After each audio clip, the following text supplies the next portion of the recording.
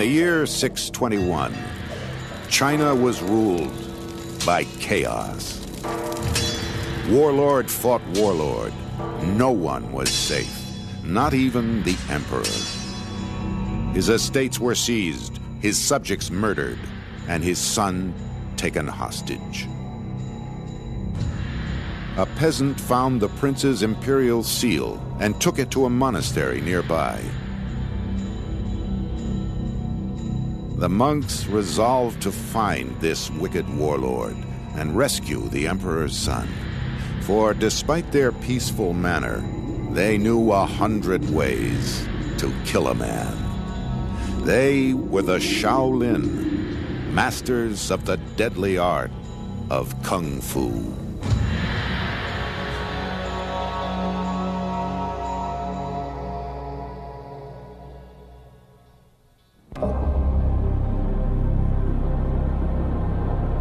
At the foot of the Songshan Mountains in central China lies a holy temple where monks learn to kill. In the 7th century, the Shaolin Monastery became known for the hardest training of mind and body ever devised. A monk practiced every day, without fail, in rain or heat or snow. At day's end, he would be bruised and bleeding.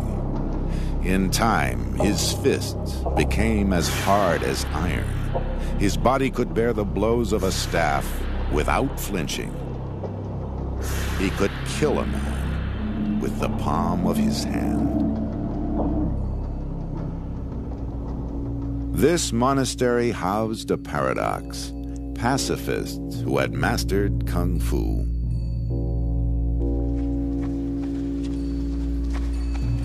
Here, the martial arts the monks studied were in harmony with their faith.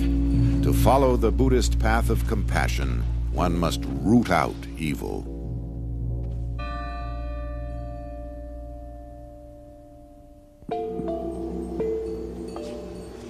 Many families sent their sons to the Buddhist monastery to become learned monks and masters of Kung Fu.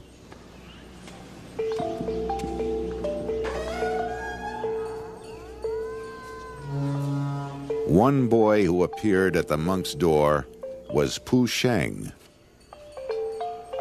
But it was not easy to gain entrance. Choosing a master involved showing a measure of great respect, often to the point of begging while on one's knees.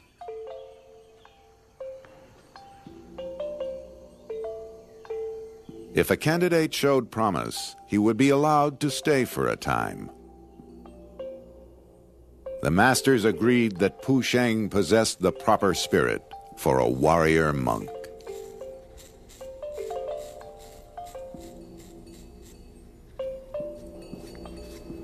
Only when the abbot deemed that one had the necessary qualifications to be admitted to those elite ranks would the initiation ceremony be performed, complete with shaving of the head and swearing of an oath in obedience to one's master.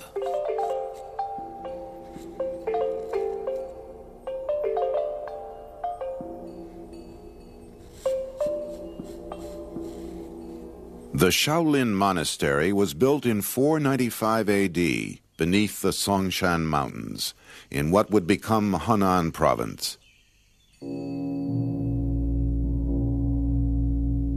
Legend traces the origins of these warrior monks to the year 527, when a monk named Da Mo traveled from India to Shaolin.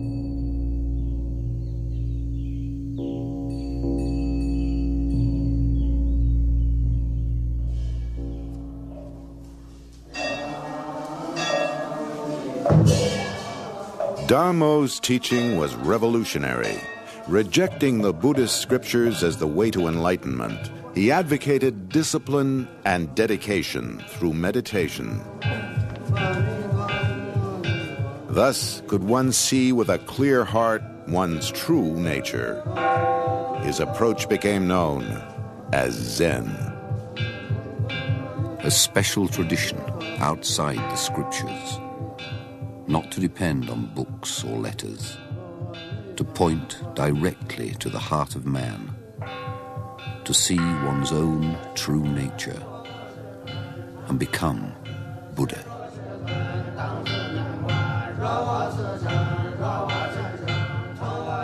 Buddhism teaches that suffering is caused by desire. Zen teaches one to empty the mind of desire.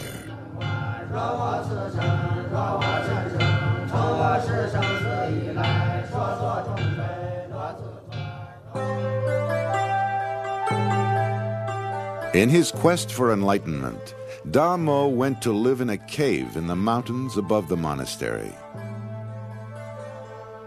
For 9 years, he dwelt there in solitary meditation.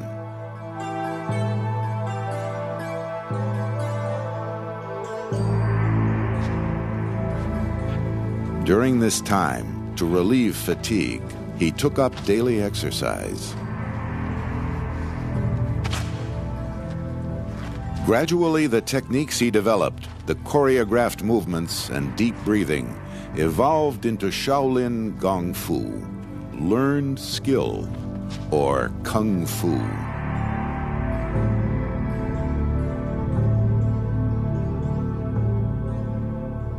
Following his example, all the monks of Shaolin soon undertook ritual exercise.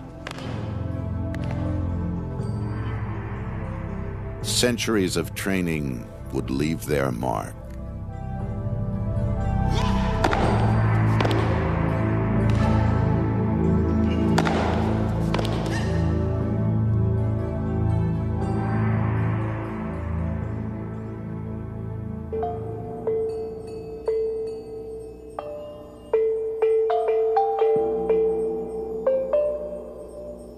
Having been accepted into the temple, Pu Sheng began his long apprenticeship by swearing to the 3 rules and 5 disciplines of the Shaolin Temple. Thou shalt worship the Buddhist idols. Thou shalt believe in the Buddhist law. Thou shalt respect your masters and fellow disciples. Thou shalt not kill. Thou shalt not steal. Thou shalt not indulge in debauchery. Thou shalt not lie. And thou shalt not drink.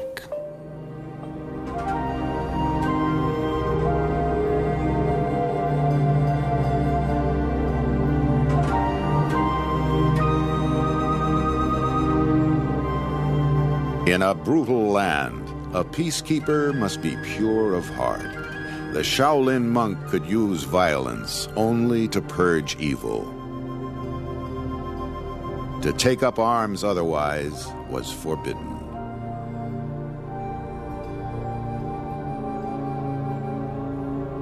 The main aim of those who train in this art is the promotion of health and strength. One must not use it rashly in the solving of daily problems. With this understood, Pu Sheng was initiated into the rudiments of Kung Fu, hours of repetitive movement and deep breathing.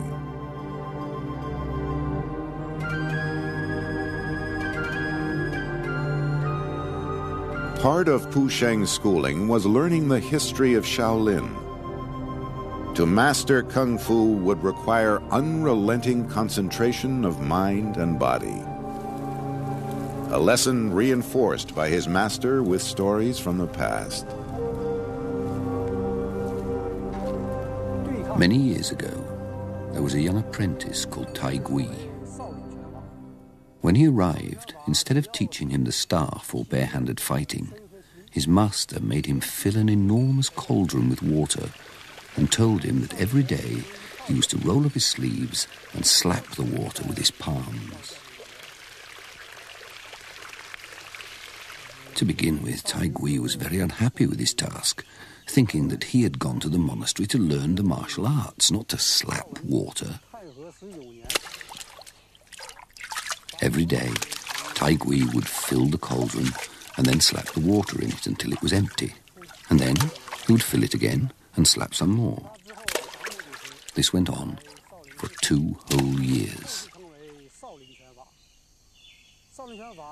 After this time, he was permitted to visit his family. Everyone gathered and made great demands on Tai Gui to demonstrate his skills in Shaolin Kung Fu. With his relatives and neighbors nagging him, Tai Gui could take it no longer. Suddenly, getting to his feet, he said, "I really have learned nothing," and angrily smashed down on the table with his open hand.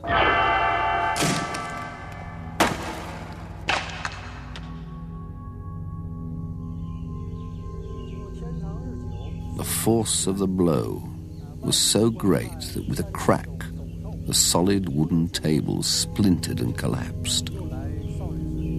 Upon seeing this, everyone realized that the rumors about the Shaolin martial arts were not false.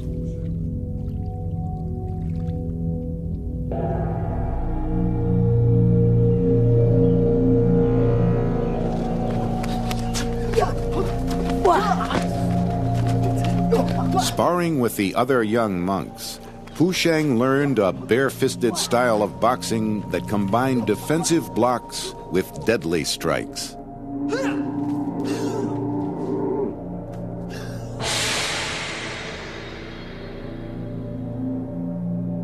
The techniques were named for the animals whose movements they revered: white crane, snake, tiger, leopard, dragon.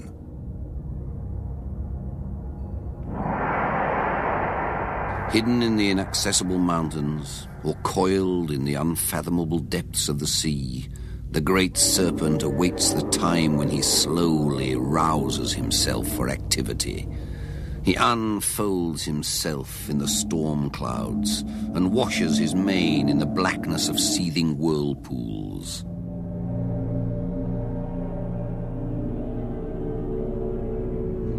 In the dragon style, the monk slithers and writhes to confuse his opponent. He hisses to control his breathing and focus his strength. Then, a burst of power like the sharp slap of a dragon's tail.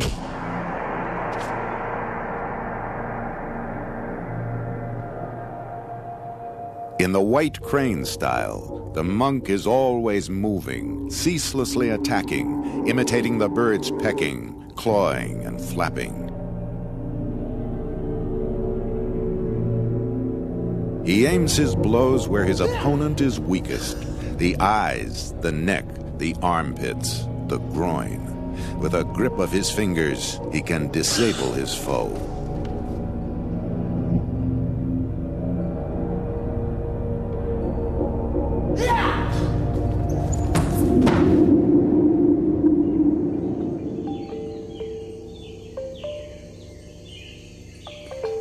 High in the Songshan Mountains, Pu Sheng visited the cave of Da Mo to pay respect to the great master and seek guidance.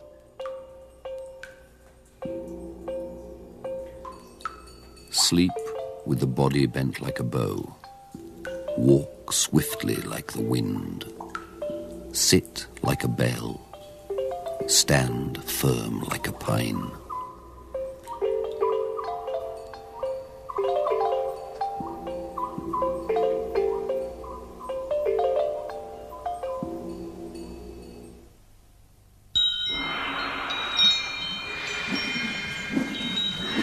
Once a monk had mastered the 5 main forms of hand-to-hand combat. He would be taught how to wield the staff. In the hands of a Shaolin warrior, this weapon of defense turned deadly. For him, agile as a cat, it was ideal. Bare-handed, a warrior could fend off an attacker or two. Armed with a staff, he could hold off a dozen or more.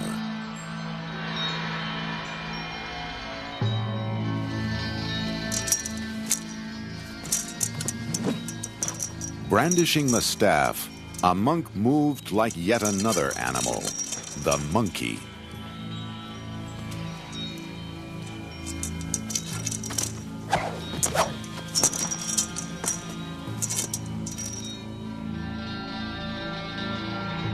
Quick as a bird and hard as a nail, the sword's tempered steel taught the monk to temper his mind. He used it to train, not fight.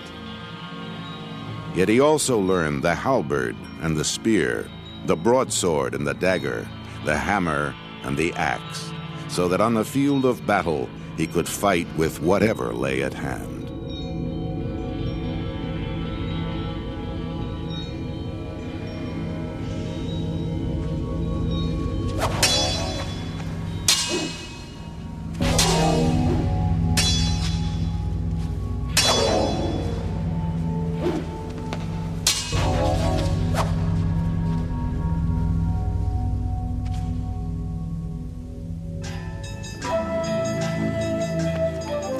In the year 621, the time had come for Pu Sheng to put his skill to the test.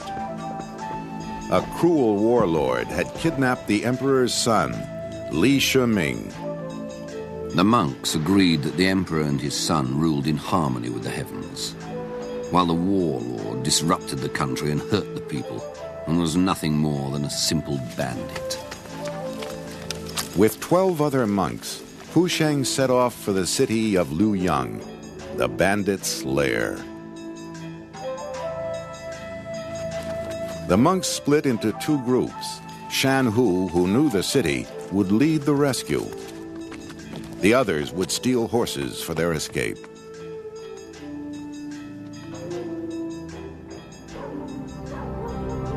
Inside the city, their path was blocked.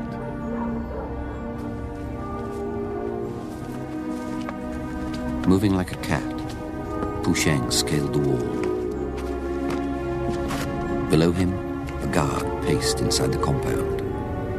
Pu Sheng leapt upon him like a wild tiger.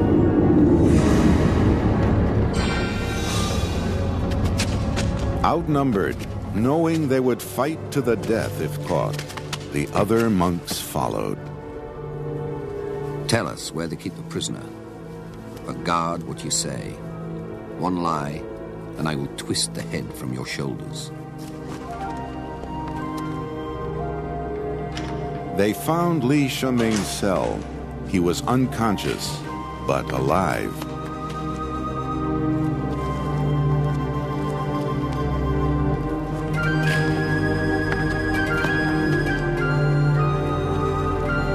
They left as they had come, like ghosts.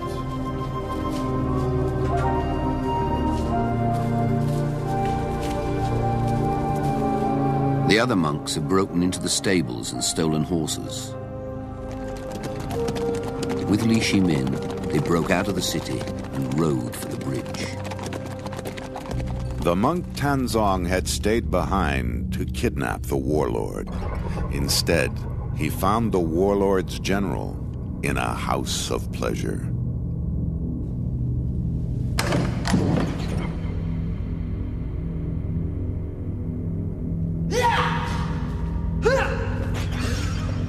Roused from sleep, he struck at Tanzong, but sliced through only shadows.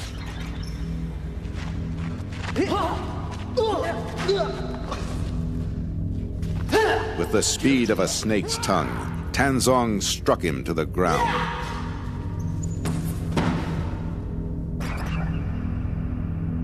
With his prisoner, Tanzong joined the others, and they galloped off toward Shaolin. They had not gone far when soldiers could be heard giving chase. Their fast horses were gaining steadily. Just as they were approaching the monks, a group of the emperor's cavalry arrived.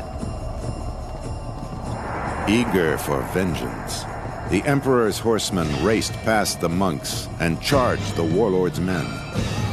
The few who survived turned and fled. When Li Shiming ascended to the throne, he showed his gratitude to the Shaolin monks by inviting them to demonstrate their art.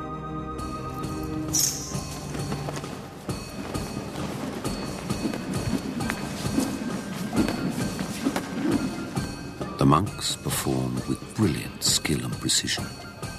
The crowd was standing, riveted to the spot in silent fascination, and the only sound was the hiss and clink of the monks' weapons.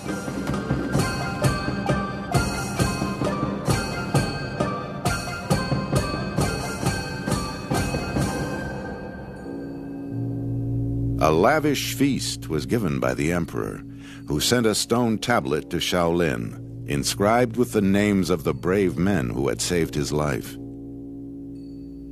He rewarded the Shaolin temple with an estate and supplies of grain, and permitted its masters to train 500 warrior monks.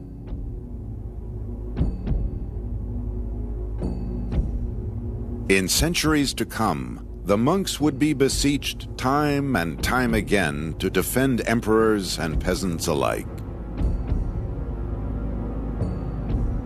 In 1553, 40 monks armed with staffs routed a band of Japanese pirates.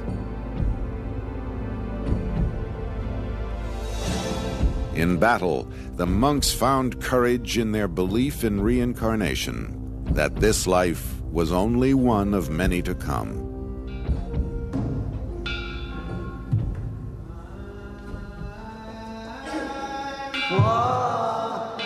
After each campaign, the monks returned to their simple life within the Shaolin temple, true to the humble lessons of Buddha.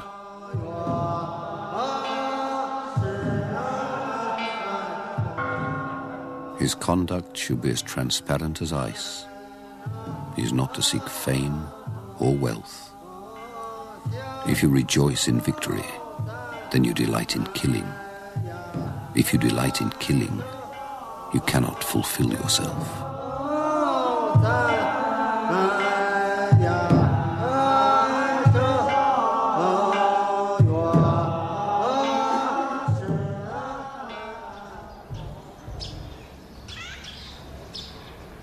After many years of study and training, a monk would set out to wander in the land, as the great master Da Mo had done. Each traveled with only a few possessions: his robes, his razor, and a wooden bowl.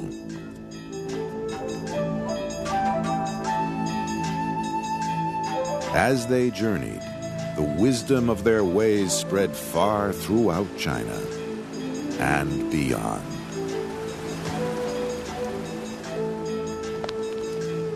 Let him be trained in mind and body by walking over the mountains and fording the rivers. Let him befriend men wise in the law of Buddha. Let him brave the snow, tread on the frosty roads, not minding the severity of the weather. Let him cross the waves and penetrate the clouds, chasing away dragons and evil spirits.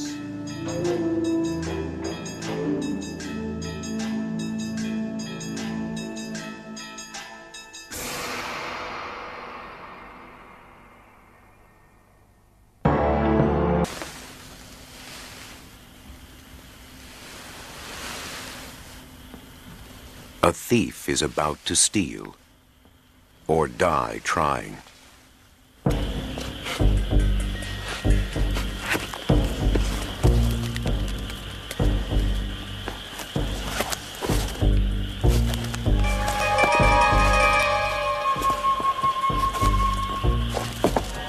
Outside the victim's window, a gentle rain shower begins to fall.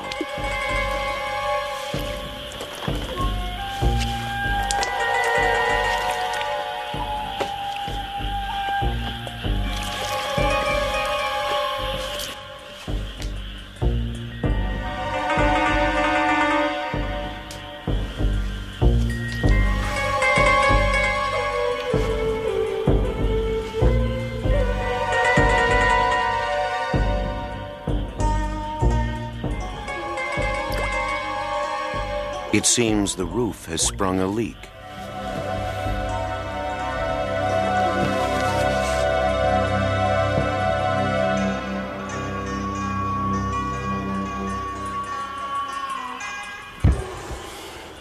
False alarm, but the sword is gone. The novice has passed the test and joins an invisible army, warriors of the night.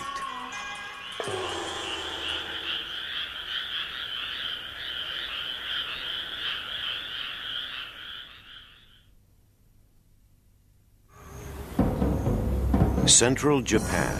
The year is 1562.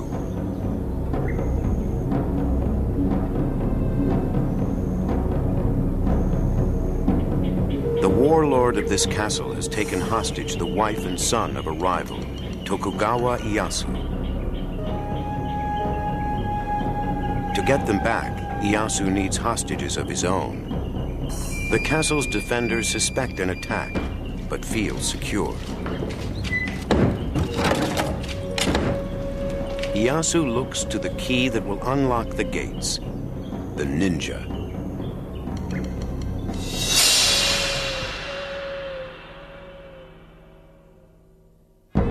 In Ieyasu's day, hundreds of warlords and thousands of samurai fight for power in Japan.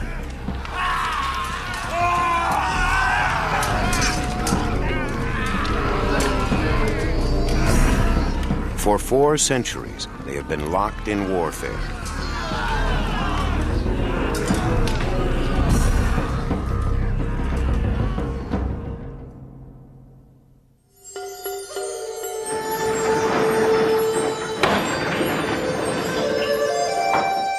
Far from the din of battle, the most powerful warlords live in luxury.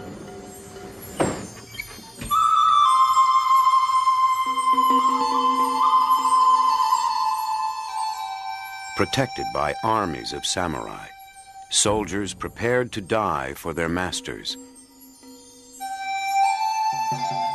For the samurai, warfare is open, regimented, and honorable. But another kind of warrior stalks Japan. The ninja. Cunning, courageous, and cutthroat.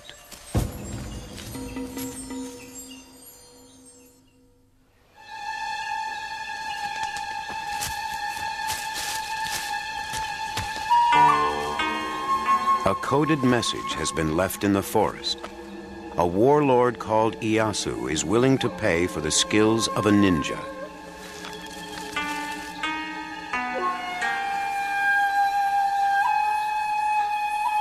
The ninja replies, "I will come."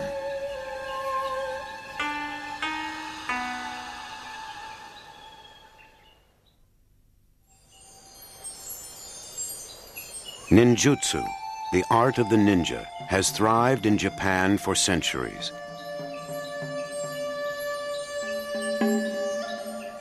Developed from the teachings of Chinese strategists like the great Sun Tzu, it found eager students among Buddhist monks in Japan. To protect their temples, legend has it that the gentle monks taught others to do their fighting. Simple peasants became their protectors. Soon the protectors became warriors for hire.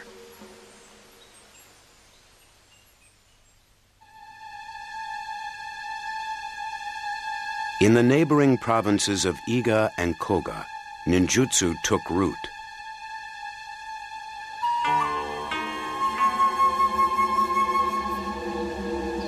Mountain peaks and valley walls hid farmers by day, ninja by night. In these hills and forests, in small bands or alone, the ninja thrived.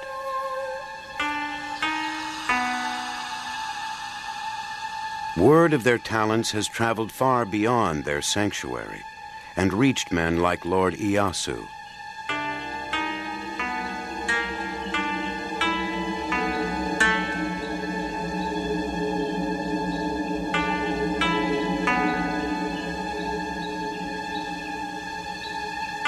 The ninja he has summoned are about to be put to the test.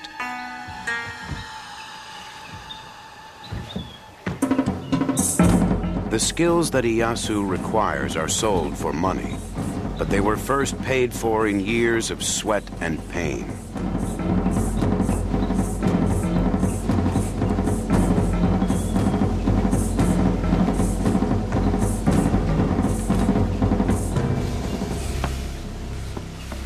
From a skilled master, a son or daughter learns the secrets of the ninja.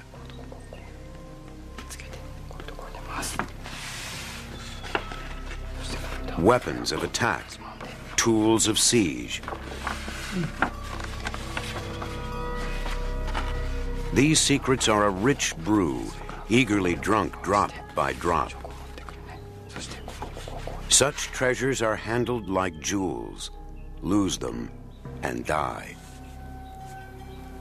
One ninja from Koga wrote to his master, "These writings on ninjutsu entrusted to me by you will never be shown to others. If by any chance I should disobey, then I must receive the punishment of heaven."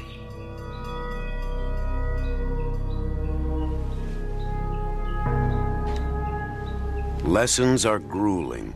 Every move is rehearsed precisely and endlessly.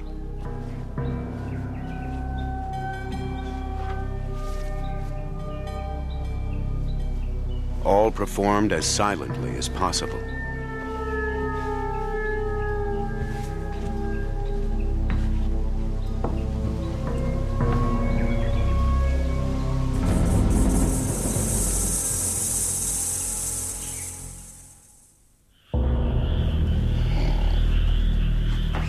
Is the victim really asleep?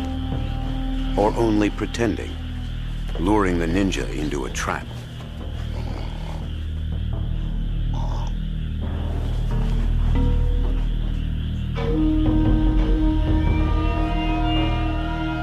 This time it's only a game.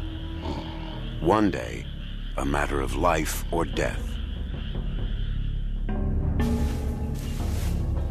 As the young ninja grows, her lessons become more deadly.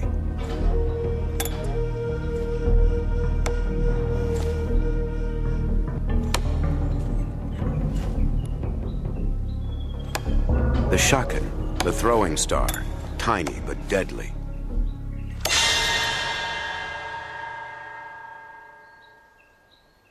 To master cold steel, she practices with a wooden pike. The sword itself would forgive no mistake.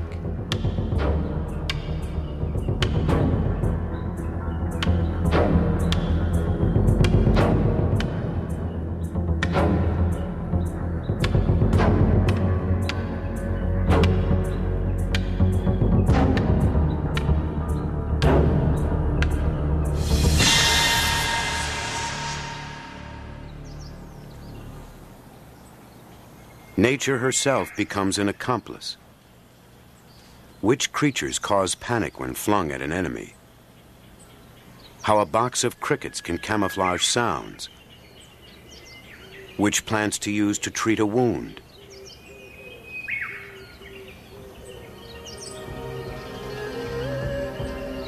The novice's first assignment? Assassination, using 3 principles of ninjutsu. First, the principle of heaven. Time the attack with care. Months go by before the moment to strike arrives. Second, the principle of earth. Find the enemy's weak spot. The warlord visits his garden each morning to smell the flowers. Last, the principle of mankind. Manipulating how men behave. The next day, when the Lord bends to sniff the blossoms, he collapses and dies. Mixed with the pollen is poison dust.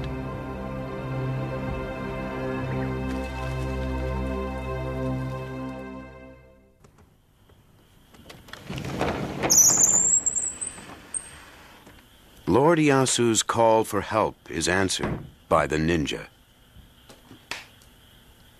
Somewhere a warlord holds Iyasu's wife and son captive. To get them back, Iyasu will seize the warlord's sons. The enemy's castle is too strong to attack. The ninja must slip inside and slip out, undetected. If caught, a ninja must safeguard his secrets by taking his own life.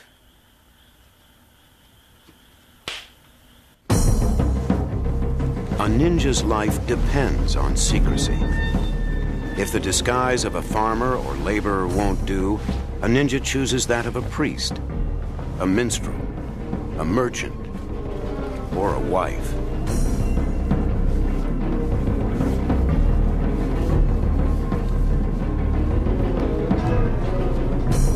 The ninja dresses in brown or black and blends into the darkness. Beneath, she may wear a layer of light armor.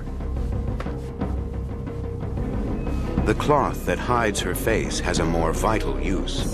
Impregnated with antiseptic, it can become a bandage.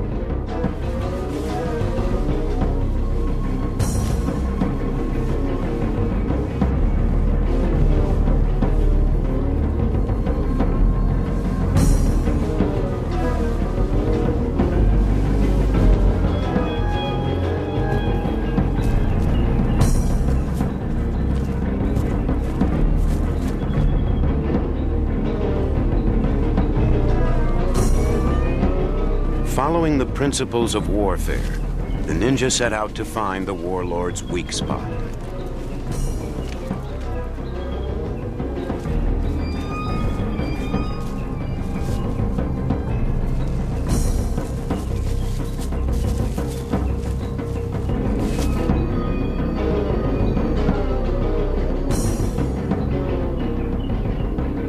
His walls are scaled.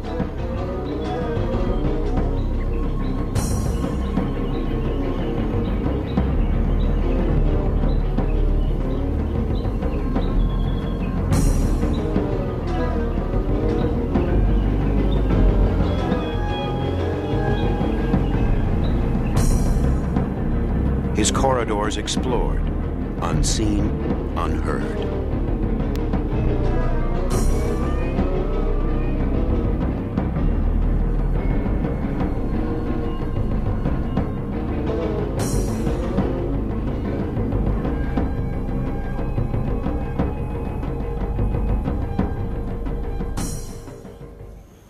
His intruders leave as quietly as they came.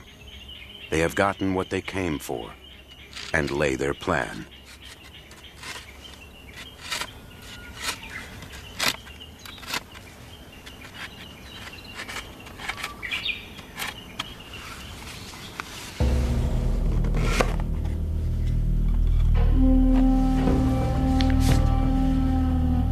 Their weapons are as silent as the ninja.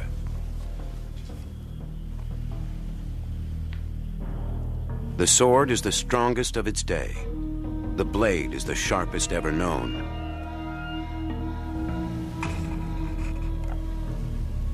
Oiled and polished till it glistens, it is a testament to the skill of two craftsmen, the swordsmith and the assassin.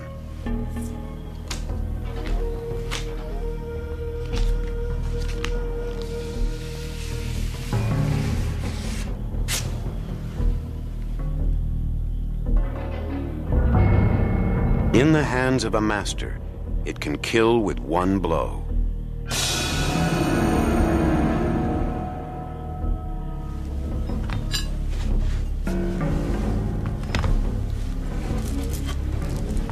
Other tools of their trade are pulled from hiding.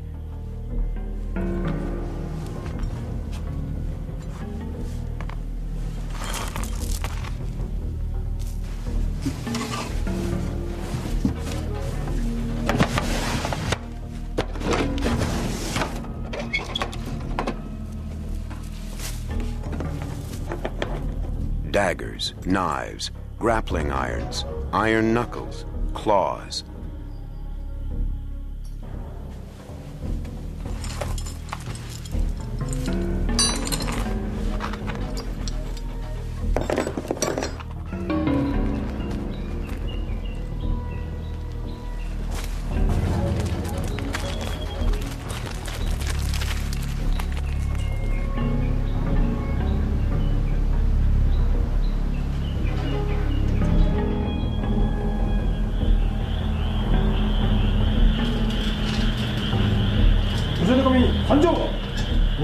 The guards are wary yet unaware, as the ninja once more crossed the moat.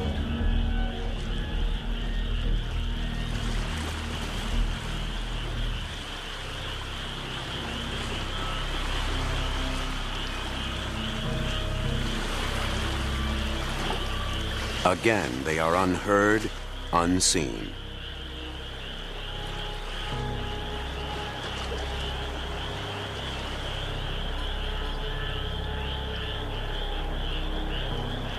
No one speaks. In stark contrast to the samurai, who proudly shouts his name when he wades into battle, the ninja works in silence.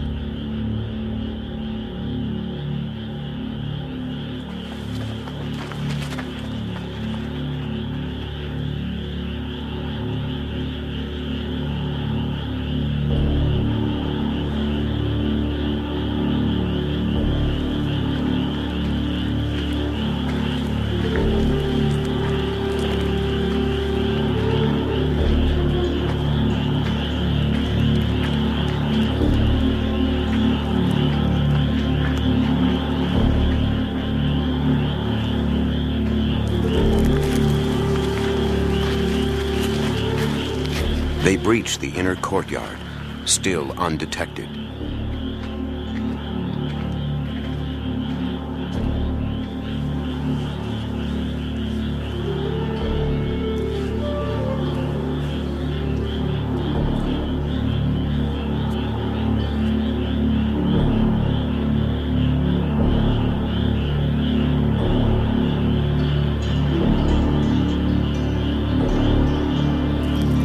Mysteriously, a fire breaks out.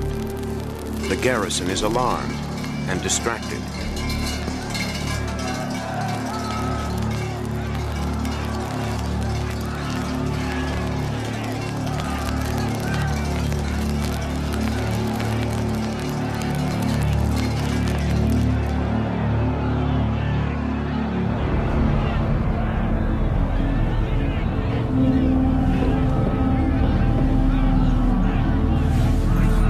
In the confusion, the ninja strike.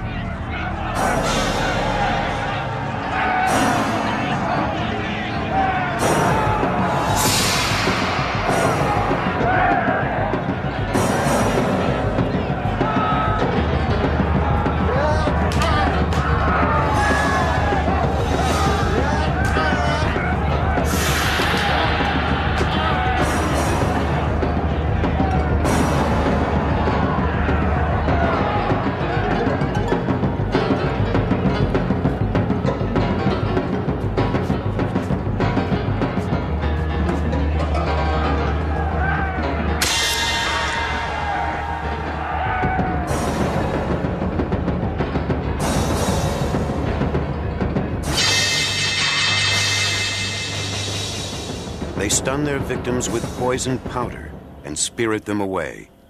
Where the ninja had been, there is darkness.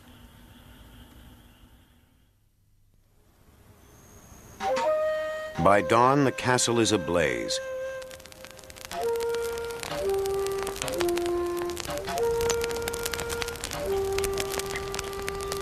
And Lord Ieyasu has his hostages to trade. The ninja have saved his family. One day, they will save his life.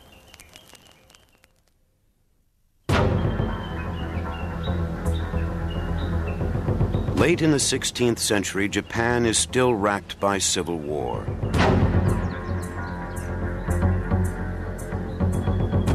In 1581, the province of Iga, sanctuary of the ninja, is attacked from all sides. The land is devastated, the people slaughtered, including many of the ninja. The survivors escape to join their old employer, Ieyasu. Lord Ieyasu himself is overwhelmed and must flee, guarded by the ninja. They bundle him aboard a ship and hide him among the cargo. His pursuers search for him with their swords. One blade pierces his thigh, but he makes no sound.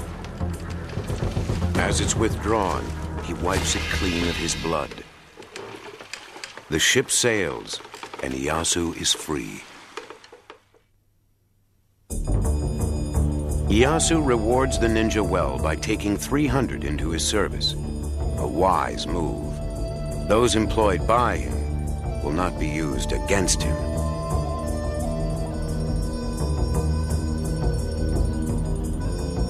To deter the ninja who work for his enemies, Ieyasu crafts defenses, hidden doors, false stairs, and the nightingale floorboard, which sings at the slightest step.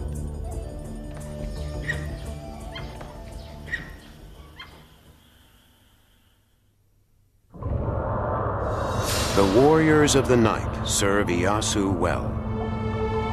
So well that within a decade, all of Japan comes under his rule. In 1590, he and his family formed the Tokugawa shogunate, or dictatorship, in Edo, a tiny town later called Tokyo. The nation of Japan is born.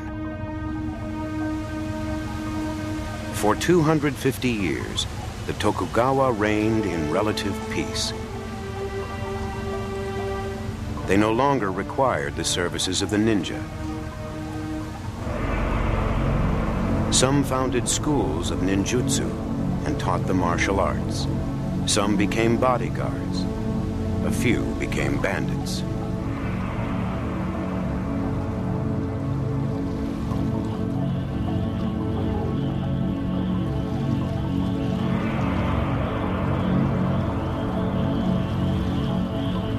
The masters of invisible warfare disappeared, slowly absorbed into time and legend and the night.